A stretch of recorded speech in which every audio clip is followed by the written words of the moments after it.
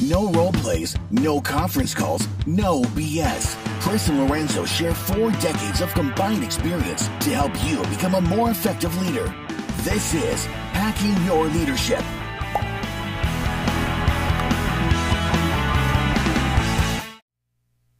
Welcome to Hacking Your Leadership. I'm Chris. And I'm Lorenzo. And Lorenzo, on this episode, what I want to go over is, you and I had a conversation kind of offline a little bit around the lack of results on some teams and how some teams tend to be high performing, which we kind of defined as the ability to achieve results over a sustained period of time. So if a team is sustaining these results over a long period of time, it could be high performing. Any team can get results over a short period of time and they wouldn't be considered necessarily high performing, because if you kind of move through your people fast enough, you can kind of rule with an iron fist kind of thing and still get the results short term, but that doesn't necessarily mean you're high performing. And so we were kind of talking about how a team kind of achieves this status, this we are a high performing team, meaning we have results, it's sustained over a long period of time. And then consequently, that means that if a team is not achieving this kind of status of high performing, why not? And we wanted to kind of break it down into really easily digestible buckets as to why a team might be dysfunctional, for lack of a better word, not achieving these results for a long period of time or not being a high-performing team. And I think we've kind of broken it down into kind of 4 manageable topics that I want to go over the next 4 episodes here. We're going to talk about trust, we're going to talk about conflict, we're going to talk about commitment, and we're going to talk about accountability.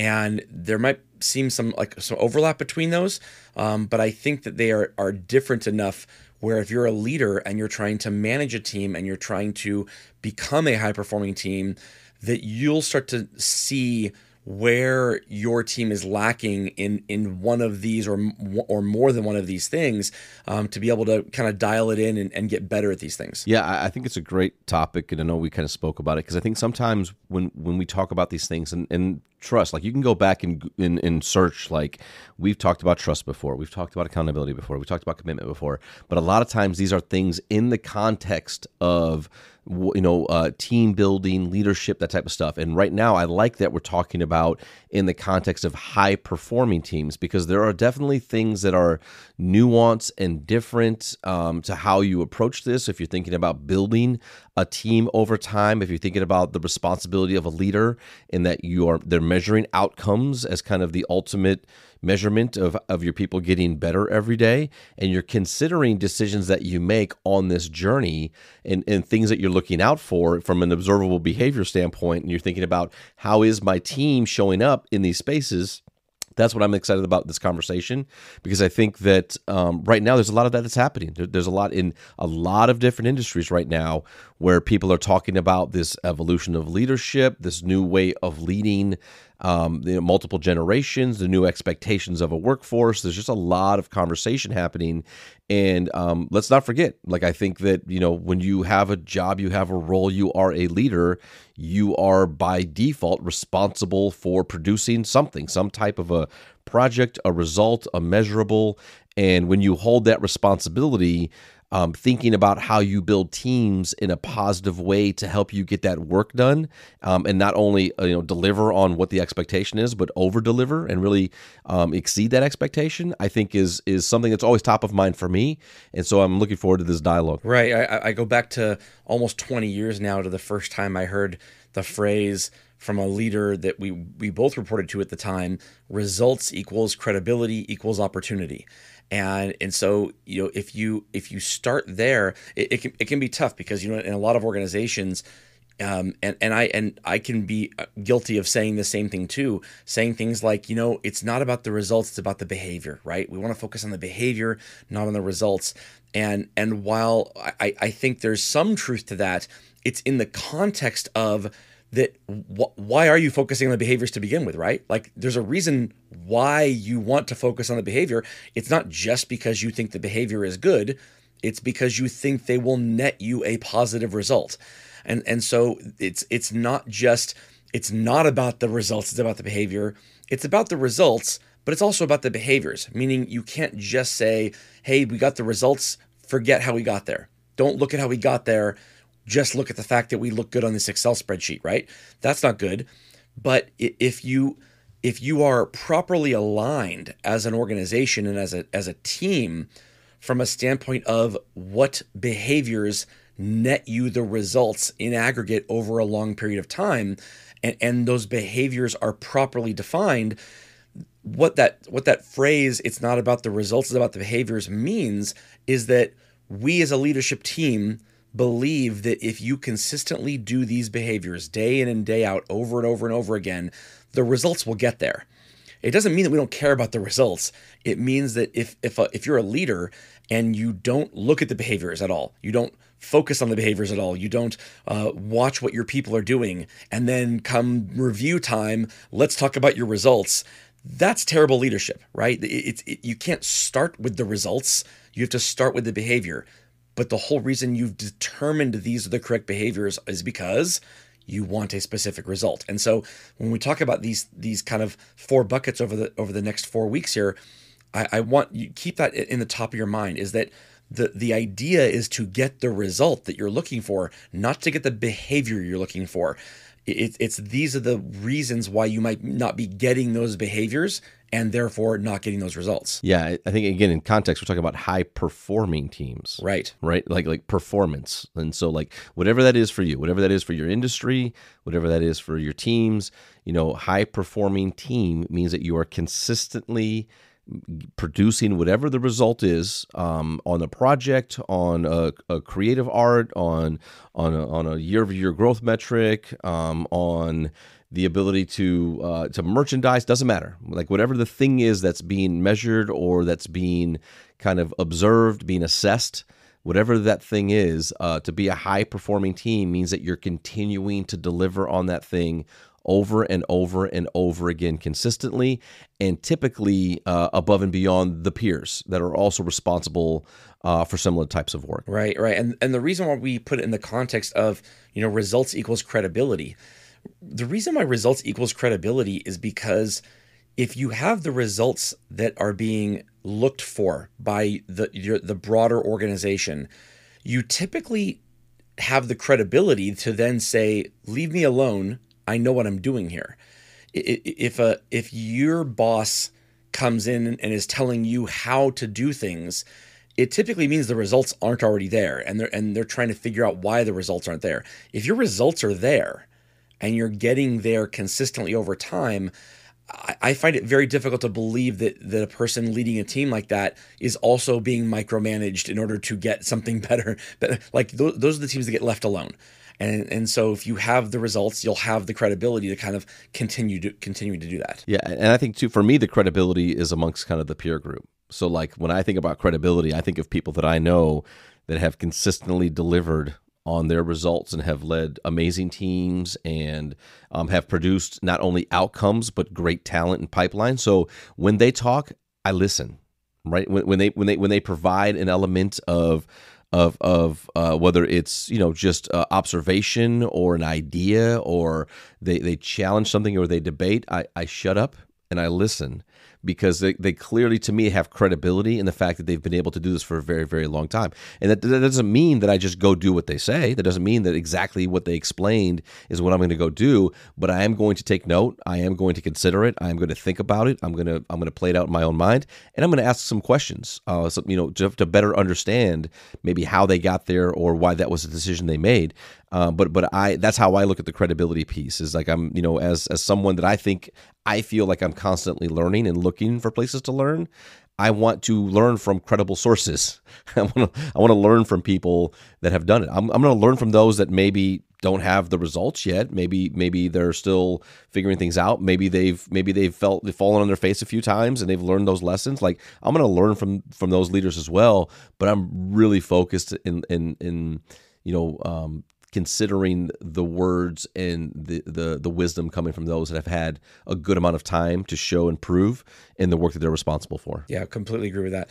So the very first bucket that I want to talk about here, if you are trying to lead a high-performing team and it's not working out for you, if you're not getting the results consistently over time, one of the things that could be lacking in your team is trust. And, we've talked about this in several different contexts. We've talked about psychological safety.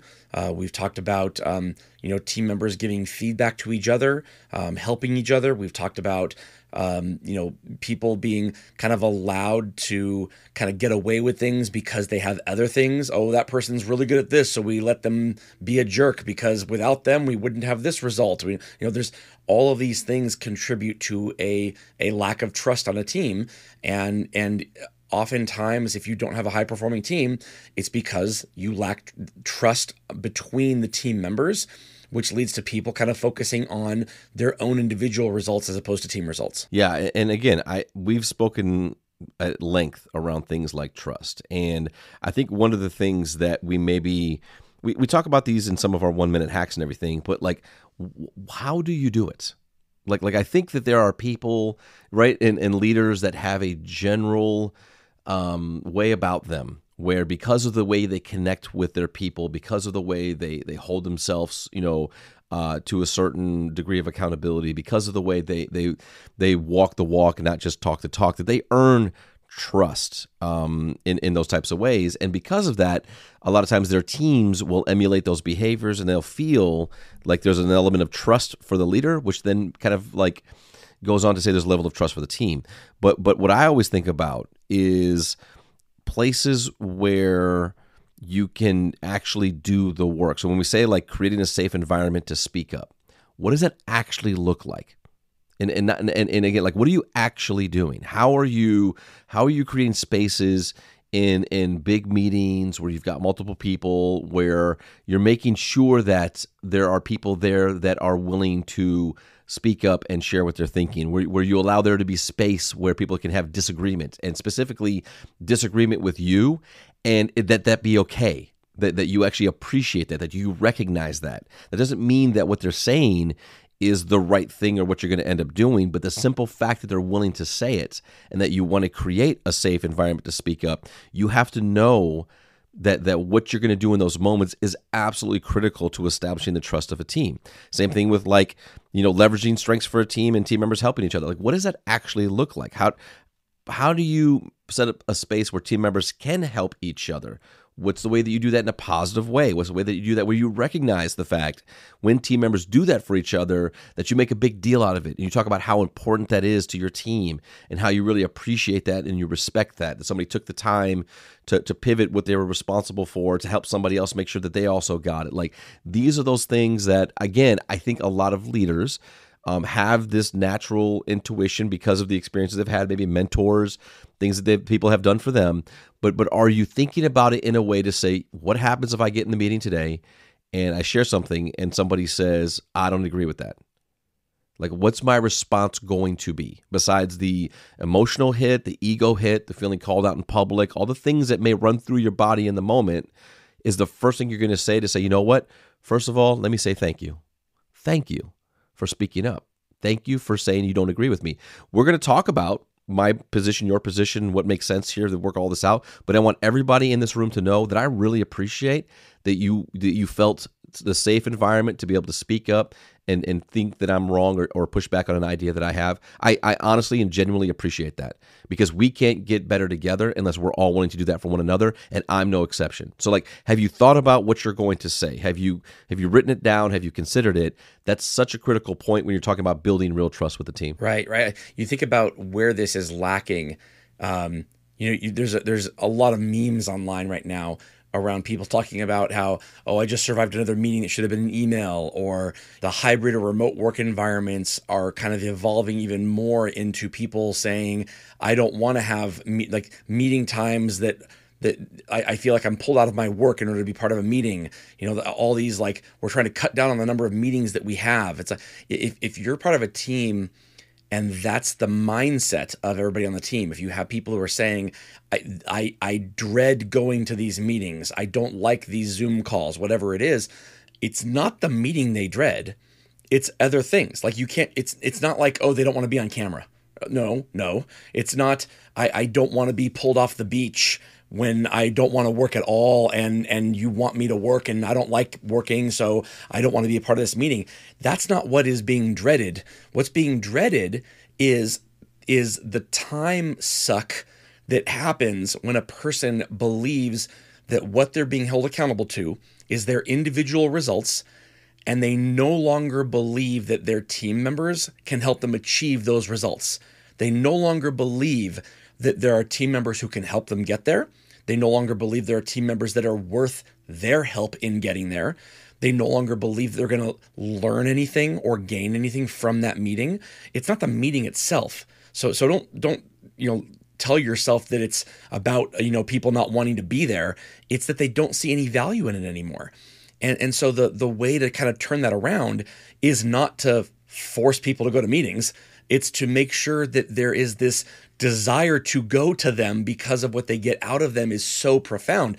And so these are the kind of things that you as a leader need to do in order to turn it around. And it's done outside of the meeting. When you talk about team members helping each other, you don't set up the meeting in order to get people together to say, now we're going to help each other. You set up individual scenarios or events where two people can help each other or benefit from each other. You talk to people about what their strengths are. And when we say strengths, not what are they into? It's what are their actual strengths? And you utilize those strengths in helping do something. And then you tell them that, hey, the next time we're meeting together, you're going to present to the team on what you were able to get done. Like, there's a lot that you can do here as a leader in order to create the environment that allows people to say, you know what, I want to get together with my team now. We need to be together so we can kind of level set and go over this. Maybe not every day, but more often than we're doing, because I think it's, just a time suck right now. Absolutely. And with that, it brings us to this episode's 1-minute hack. But first, a few words from our sponsors. All right, for this episode's 1-minute hack, here's what I want you to do. As a leader of a team, if you're trying to build trust, to be able to become a high-performing team, there are two things you need to focus on. One is intentionally setting up environments where challenges can occur and debate can occur, amongst your team, and intentionally setting up times and spaces for team members to leverage strengths in order to help each other. The first one can be just as simple as an employee comes to you privately to kind of challenge you on something and saying, hey, you know what? I like where you're going with that. Can you put that on hold for a minute and bring it up in the meeting that we're going to have when we're all together as a team? I'm gonna present the way I want to present, and then I like that kind of other take on it or other way of doing things. Bring that up in front of the group. Don't just tell me personally. I want the group to hear this because I want there to be this kind of culture of when we have an issue, we can bring it up. We don't have to wait until we're private one-on-one.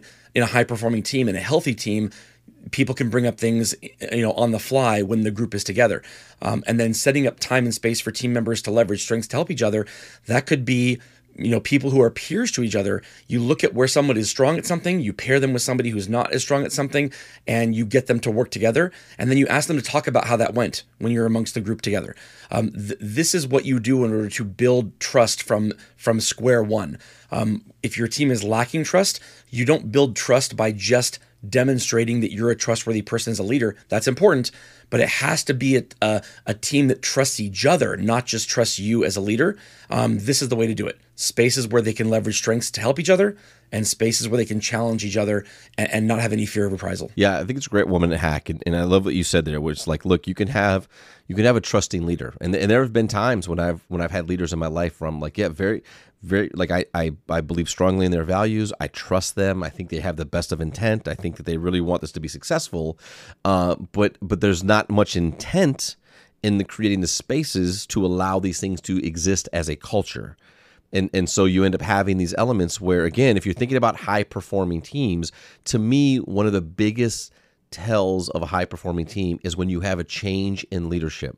Whether it's the main leader that goes on to something else or multiple leaders on the team go on, get promoted, move on, that type of thing, and the performance continues to maintain. What that tells me and shows me is that those spaces have been created, that culture and that environment has been created where the team and the individuals on the team understand that this is about them doing the best of their potential, the pride they have in what they deliver together, the behaviors and culture of learning, of debates, of kind of commitment to the cause. Like, all these things are alive and well in that team, regardless of a change in leadership at any one of the levels. And so I think that, the idea of making sure that you're intentional in creating spaces, that you're prepared, that you say, if I want to have a team that is psychologically safe to have a healthy debate and is okay disagreeing, but there's trust built there. If I want to build that in my team, I have to be prepared mentally. And what am I going to say? What am I going to do when these things pop up? When those leaders for the first time, are in a meeting and somebody, you can see them riling up their paper and their face is getting red because you can just tell like they do not agree with somebody else's opinion of a strategy. And then you call that out, and then they say that, and then what are you going to say? How are you going to make sure that people understand? Like that's, we want that dialogue. We want that, that feeling of a culture that sees the world that way. So I don't know. I just think that it's such a great a reminder of the space that we need to do to prepare ourselves as leaders for those opportunities. Right. This is going to be a great series over the next few weeks here. So join us for all of them. And we love feedback on what we're doing too. We often will you kind of construct these episodes around the feedback that we get throughout. And so if there's a part of this episode that you want to hear more about, reach out to us on Instagram or on LinkedIn and tell us about that, and we'll dive in more deep on an upcoming Thoughtful Thursday or other episodes throughout the week, because we want to make sure that if there's something that you didn't understand or that you kind of want to hear more about, that we can kind of cater that. I think it's a great series, and I'm looking forward to more dialogue about it. Absolutely. And with that, it brings us to the end of this episode. This is Hacking Your Leadership. I'm Lorenzo. And I'm Chris. And we'll talk to you all next time.